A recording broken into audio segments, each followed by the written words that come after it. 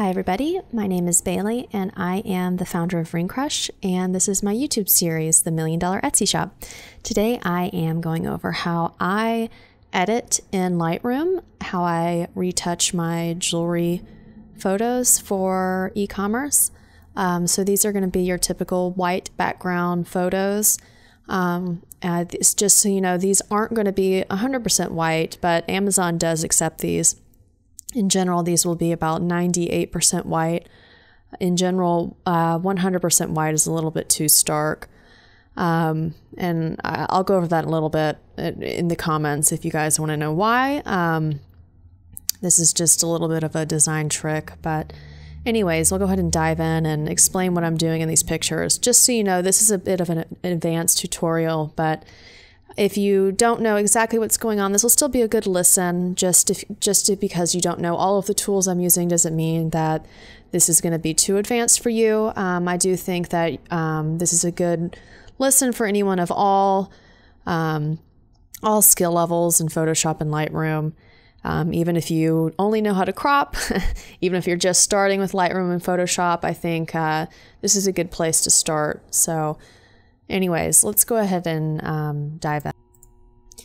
Okay, so one of the things you can see is I'm starting to remove some of these chopsticks that I used to prop up my earrings to make sure that the acetate was perfectly aligned. You'll see me using some different props and stuff that I like to Photoshop out. It just makes it easier to make sure everything is straight and everything in my photos.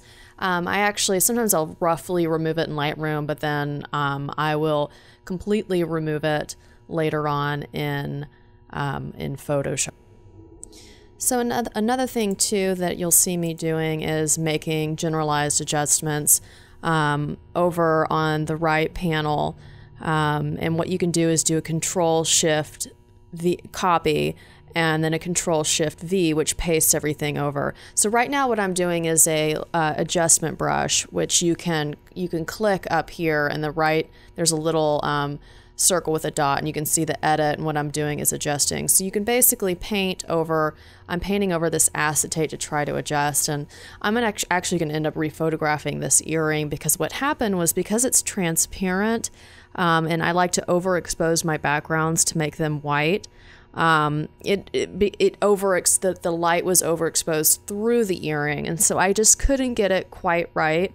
The colors just looked a little too fake. It doesn't look like it does in real life. So even though I'm doing a lot of edits here, I end up kind of scrapping this photo later. I will kind of talk through what I'm trying to do, but in the end, sometimes no amount of adjustments are right and you have to go back to the drawing board.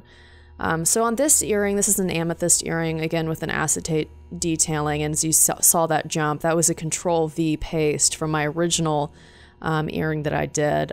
So I did some general shadows and tone curve adjustments on that main earring and just Control-Shift-V pasted the same adjustments to that earring as well.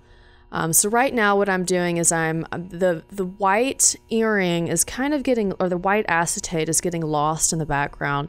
So what I'm doing is I'm doing an adjustment brush and separating the background a little bit from the acetate so that I can adjust the white of the background differently from the acetate of the earring so that it's not lost and it doesn't look as washed out, because there does need to be a little bit of contrast between the two, and there is no slider. The computer doesn't know. I can't just adjust a shadow or adjust the blacks or anything like that to make this earring stand out against the background. I actually have to separate the two. And you can there's probably 100 different ways to do this, but I chose to use Lightroom to do this. So you can see I painted my adjustment brush on the background. I decided to up the exposure of the background, which will make it a little bit more white. So I'm aiming, even though my earring is obviously white, it's more of a probably 96% white, and the background's like a 99% white. So it looks, even though they are gray, the user or the wearer will still know that they're white, but they'll be a little bit more contrasty against the background so they don't get lost. And you can kind of play with the adjustments. And then later I'm going to take it back to Photoshop and adjust that a little bit more. So right now I'm doing a little bit of rough, I'm roughly removing the chopstick that you can see through the reflection. And then I decide that it's a little bit too much work in Lightroom to do it here, so I'm gonna end up doing it in Photoshop. Again, the clone brush in Lightroom is a little bit finicky. It's good for light spot removal, but for something complex like that, I prefer to just come back to it later in Photoshop.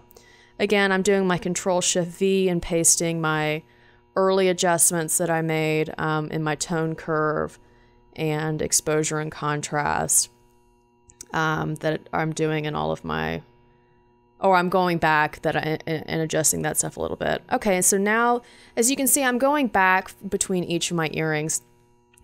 So what's great about Lightroom is I don't have to completely edit one earring at a time. I like to jump around between earrings because when my mindset kind of gets in the zone with one type of edit, so perhaps like, how am I gonna crop everything for Instagram? So right now I'm thinking, okay, maybe my next 5 posts are all gonna be square and I want all of the earrings to be arranged and cropped a certain way.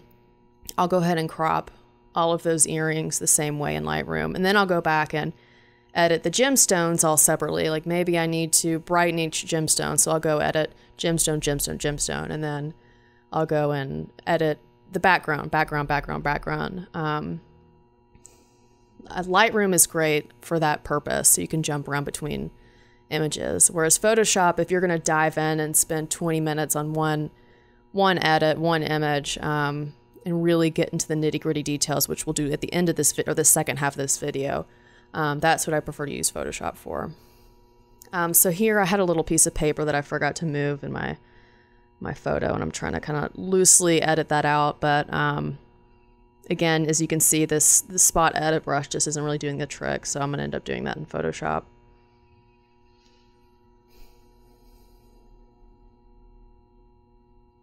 Again, guys, this video is sped up 3x. I'm not really this fast. Last video I did 4x, and I thought even now I feel a little rushed explaining everything, but I think this video is going to end up being about 30 minutes. Which is a little long for a YouTube video, but I know that it's it goes a little fast explaining everything for you guys. So let me know in the comments if you think I'm moving too fast or if you think I'm moving too slow, or what you guys prefer. And then in the next video, I'll make adjustments to whatever works best for you guys. Okay, so this earring was a little interesting because I had issues, which I don't know if my monitor is not color calibrated correctly, which I might need to go back and do, but I had issues with that coral looking right, but I ended up fixing it. Okay, this one was interesting because I had to spend a lot of time on this because the metal was so reflective that it was getting lost, kind of similarly to how the zebra acetate piece was. So I had to do a lot of brush adjustments to get the metal to look right. So this is one of those cases where, so what I'm doing here is I'm painting. I have my auto mask on down here, and I'm adjusting my shadows, I'm adjusting my whites and my temperature. I'm warming it up a little bit. I'm kind of just taking this like this is definitely an advanced approach. I'm doing this like a painter would. I'm sort of painting yellows, and I'm doing a bunch of different layers to fake the reflections, to fake how I think it should look in order to make it not look washed out.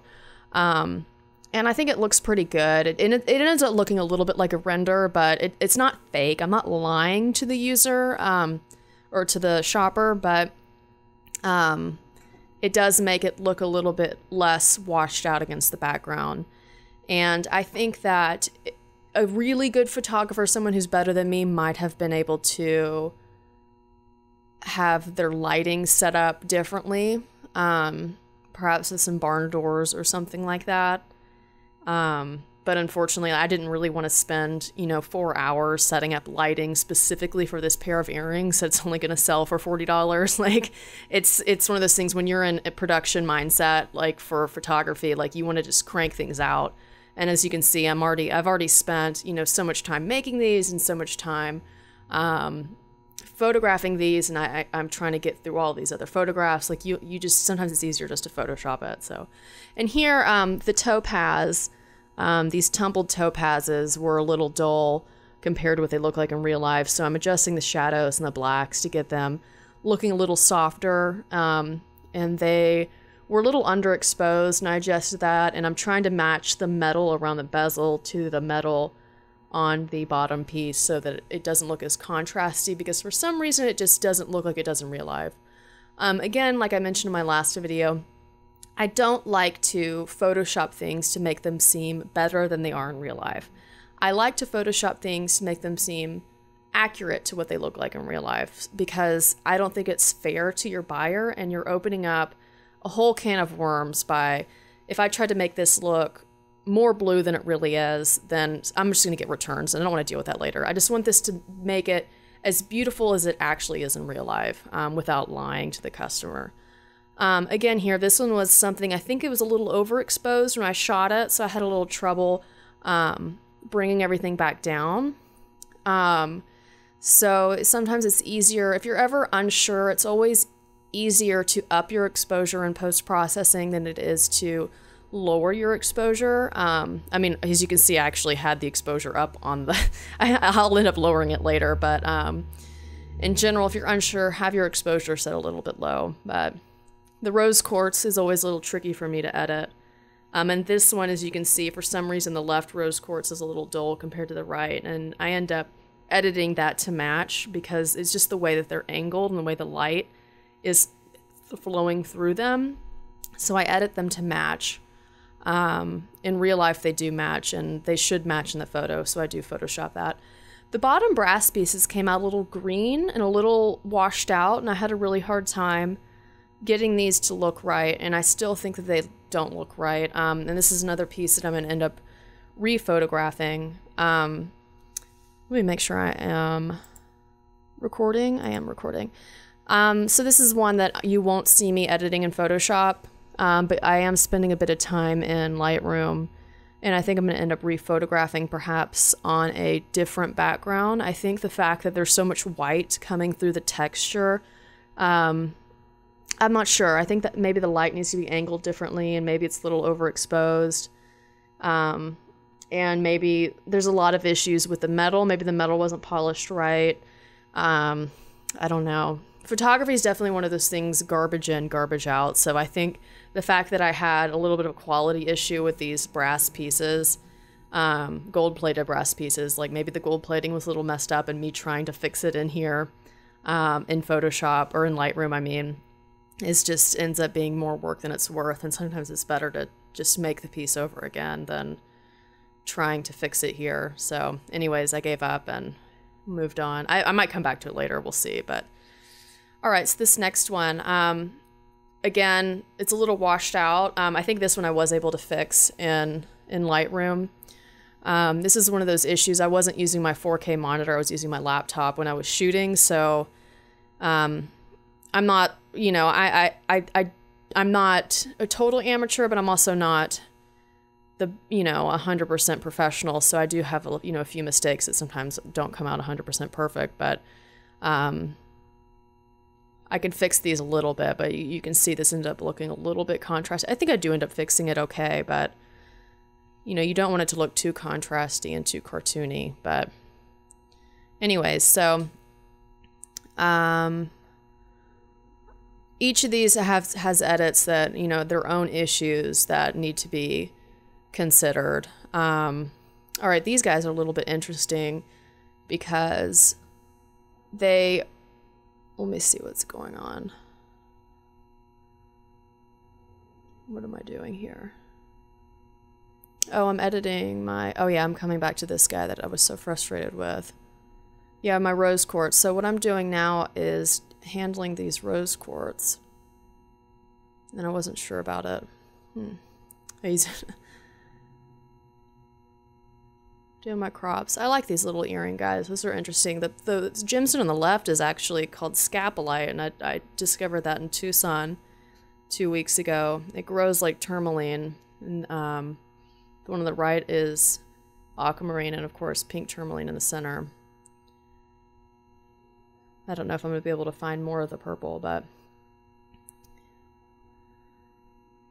anyways, so that's something. I'm frustrated with the crop a little bit because I didn't shoot it far enough back to make a square crop, but of course I can fix that in Photoshop by just, you know, adjusting it. So these do look a little contrasting. I end up going back and adjusting the shadows down a little bit with an adjustment brush. And I end up lightening the gemstones a little bit with an adjustment brush as well. So here I'm going into the details. On the left hand upper right side, you can see the navigator. You can zoom in and look at the details. Most DSLRs shoot at such a high resolution that you can really zoom in and do some micro editing if you want, especially if you're doing something in print, like if you're putting something in a magazine and it's going to be blown up really large, you might want to edit out little scratches and stuff like that. For this purpose, I don't do anything like that, but so in the HSLR or HSL section down there that you see me adjusting, you can individually select colors and edit them without using an adjustment brush, which sometimes can be easier to edit gemstones, and sometimes the adjustment brush is easier. So right now I'm using an adjustment brush just to adjust the gemstones to make them lighter, to make them look more accurate to real life because they are more pastel-y. So you can see it's just shadow plus 20 is all that brush is. And so they look a little bit less contrasty, a little bit softer. And I'm just painting that on each of these pictures as you can see. If I were to, and then here is a little spot removal. There's a little crust, and that's something that I think that's paint. Maybe we use like a paint seal to seal our gemstones when we gold plate. And I think that's what that was. And that can come off with nail polish, but it's easier to Photoshop it. So yeah, these scapolites are getting back to their lavender tone, which they are in real life.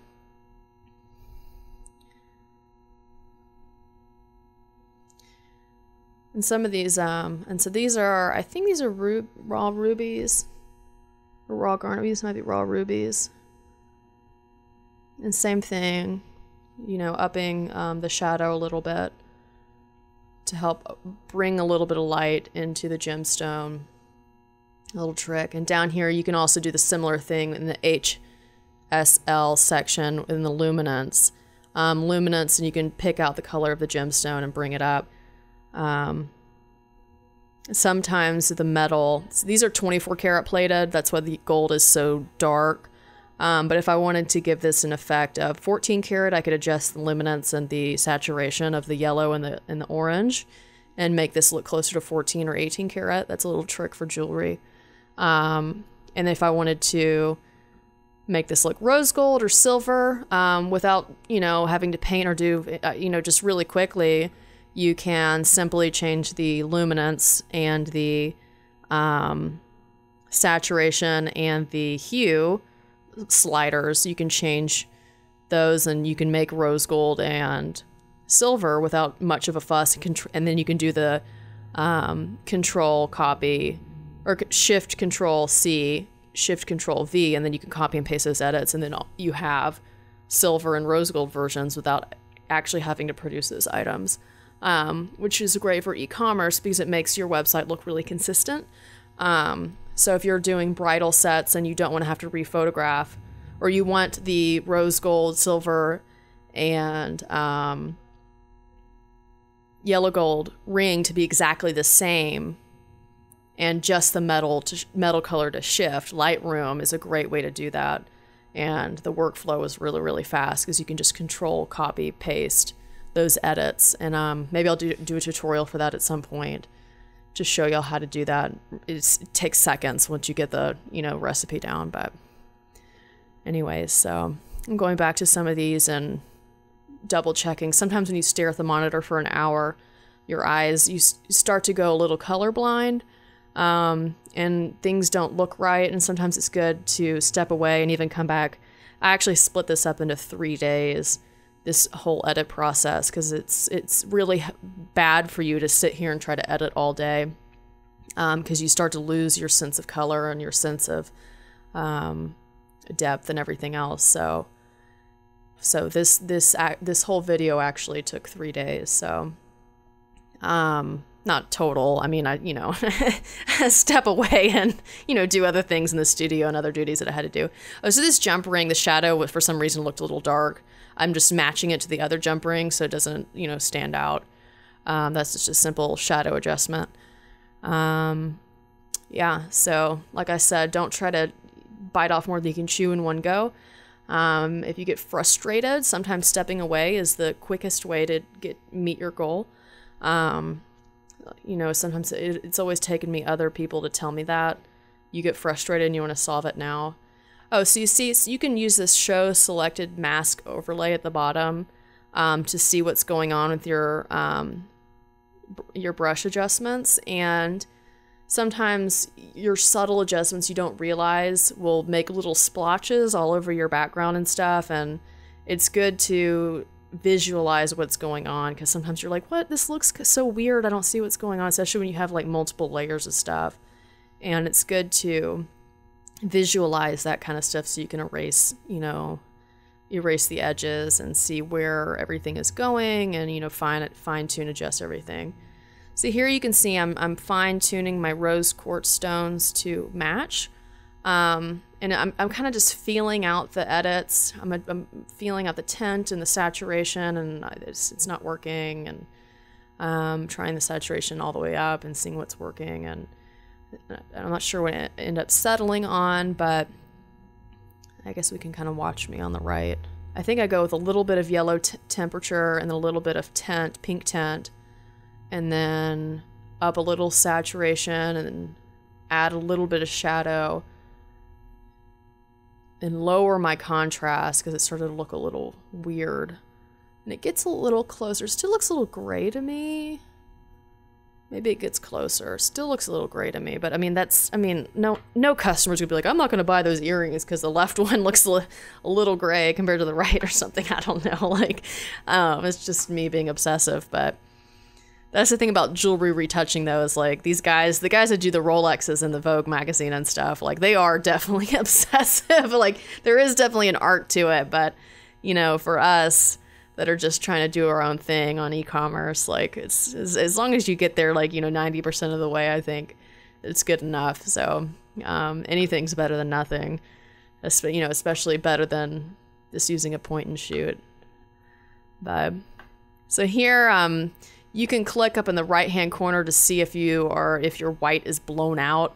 And what blown out means is it's way overexposed, and that red kind of helps you visualize that. And I'm pulling my whites back down. You can go back in those little spots that you see on my picture are my adjustment brushes. So you can click that and see where I had made those edits, and you can go back later and make, fine tune that if you think things look a little weird. So this is the second day I'm going back and looking and being like, you know what, that background is a little too white, so I'm going to go back and adjust it. And same thing, I think I decided that I'm just looking at these. I think I decided that the shadows on the metal needed a little bit of adjustment on these guys. They were a little too dark. Shadows are good. People take shadows for granted, and that's why I don't like white boxes, because they make everything, they eliminate the shadows, and I think it makes things look a little too flat. But sometimes too dark of shadows can make things look a little too crazy. So I don't know, there's a fine balance. But anyways, so I think I'm gonna my computer's crashing. Just hold on a minute. Let's see, I'm trying to memory manage everything. Anyways, so I'm going back to Lightroom and Photoshop and all of that jazz. You definitely don't need both.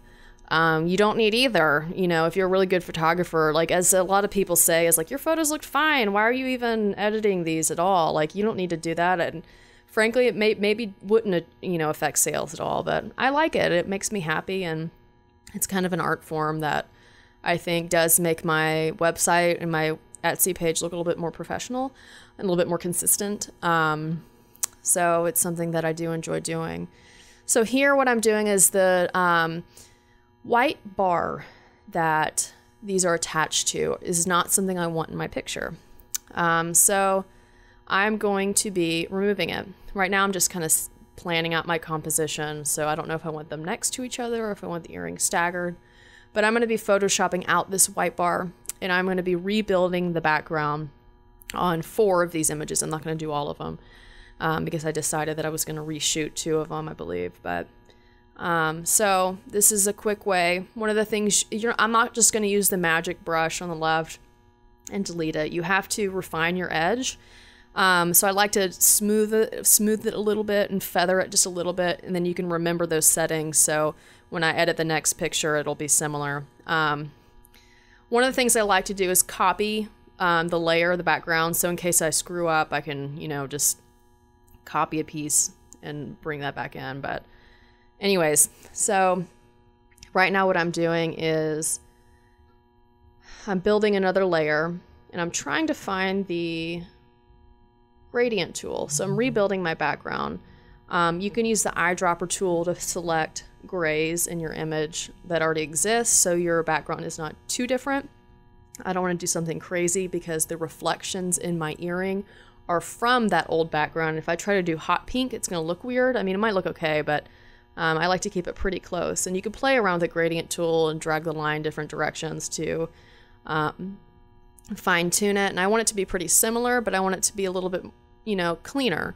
So I completely rebuild it using the gradient tool, and then shift that around to make the earring composition a little bit better. A few second edit, and completely clean, completely flat, ready for editorial, ready for Amazon, ready for anything. And it's clean. So that's how I do that. So, and I think now I'm just doing some fine tuning on my composition, and I think I might, I stretched that out just a little bit just because I think it was tilted when I photographed it, and it should have been facing me a little bit more. And it feels wrong. They feel kind of twisted, so I'm kind of playing around with that a little bit, and I think I end up, I twist this guy around a little bit. But anyways, none of this really matters too much. It's just more of like what looks right to you, for Instagram, you kind of want to fill out your square as much as possible, so that's why I do the stagger effect, because I'm trying to fill as much of the space as possible. So this is the one that I am editing it here, but I'm not happy with it. The discs are a little too blown out. The rose quartz looks okay, but anyways, I'm going to do this edit again and show y'all how to remove that background. So I'm using the combination of I end up editing this one a little different because those discs were so blown out that I was losing my edge. I don't know if you can see, there's a 3-dimensional edge to these discs, and I just couldn't do the same background removal to get this to work. So I had to kind of do this a little differently. So there's 100 different ways to do the same edit, and this is just a little bit different way. So I had to kind of retain the bottom half of the actual background because I would have lost that edge. And I mean, I guess I could have gone in and painted around it and stuff, but it would have been messy.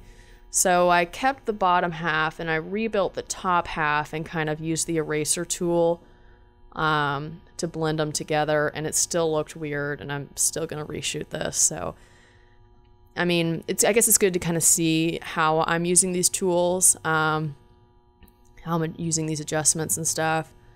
So the hardness, and this is how soft the edges are. Hardness of 0 will mean that the edge of my brush is really fluffy and soft, and if a hardness of 100% is there's no fluffiness at all, so the eraser would be really a sharp edge. So in this case, I'm using hardness 0. And I completed that, and I'm cropping it. And I'm adjusting the exposure a little bit because I don't know, it just felt weird. But anyways, save it. And then I'm going to move on to the next one in a minute. So All right. Yeah, see, I end up going home for the day, and this is the third day of my edits because I was frustrated with it. But anyways, so this one was another, I think I ended up doing the background the same way as the first one, which was the fastest and the cleanest method. But so again, as I mentioned in the Lightroom portion of this video, I wanted the gray of the acetate to not get washed out with the background. Excuse me. So this is going to take a little playing around to make sure that they look okay and they don't get washed out. So I'm kind of using my magic wand tool over here, and okay, now I'm using my eraser to get rid of everything, and again the gradient tool to rebuild the background in a different layer. And I'm going to be erasing these chopsticks and the armature that I had. Zooming in. And again, I mean, I'm sure you can see when I zoom in that these are pretty low quality acetate pieces. I'm not going to go in and fake that these are higher quality than they are. I'm sure you could, you know, make the lines look, you know, darker or this and that, but I'm not going to lie to my customers. I'm just going to remove what doesn't need to be there. So one of the things I'm going to do is the shadow of the chopstick that's through the acetate, I'm going to Photoshop out, and I'll show you how to do that. This is pretty simple tools. There's a little oopsie on the left. I don't know if you saw, I accidentally deleted part of the earring that I didn't mean to delete. So I end up using the background layer that I saved to rebuild that. So that was handy that I kept that. So I always like to duplicate my earrings just so I have that. So I'm using my clone stamp tool that works better in Photoshop than it does in Lightroom, as I mentioned before, to kind of paint. You know, I take a little swatch using the Alt tool and I paint back in. So I'm using the textures, the natural textures of the earring to remove that chopstick. So it should be pretty much gone once I'm done. You can't see it, so. And again, I'm gonna tighten these together, pull them closer. Oh, and I see that there's another layer where I rebuilt that bezel and I kind of goofed up, so I'm gonna have to edit that again. It's a little oopsie baby, but I'll fix it. But composition is key with making sure that you're using as much of your space as possible in your thumbnail. So sometimes you have to be a little clever bouncing everything around, especially on Instagram. I'm rebuilding my gradient again. I'm making it lighter so that the acetate stands out, cropping it, saving it. I'm just about done. So all right, so these are my favorite, and these had a very, I've already posted these to Instagram, and they've had a very positive response.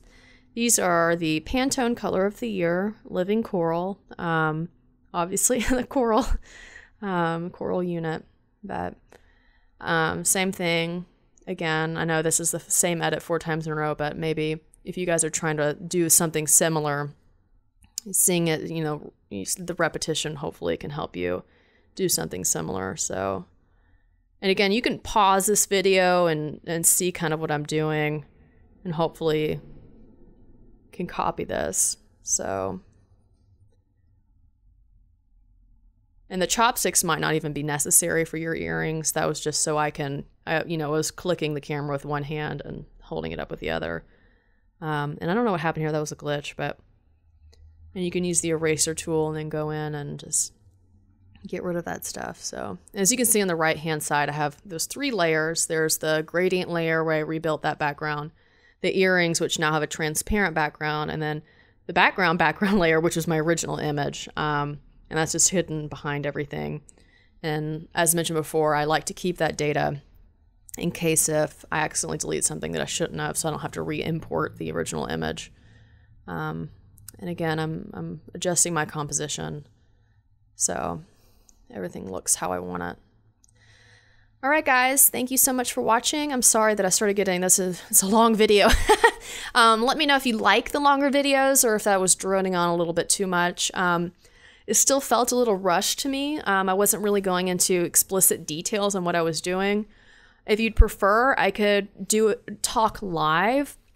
The reason I haven't done that yet is because sometimes with my edits, I will go through 3 or 4 edits and then change my mind. Like, I'm going to try this, and try that. And then it ends up being that I didn't like any of those edits and they didn't work. So sometimes it's better for me to just tell you what worked and show you what worked and kind of talk over what didn't work. But I don't know. We'll kind of feel this out together, and you guys can critique me in the comments below, and we can go on from there.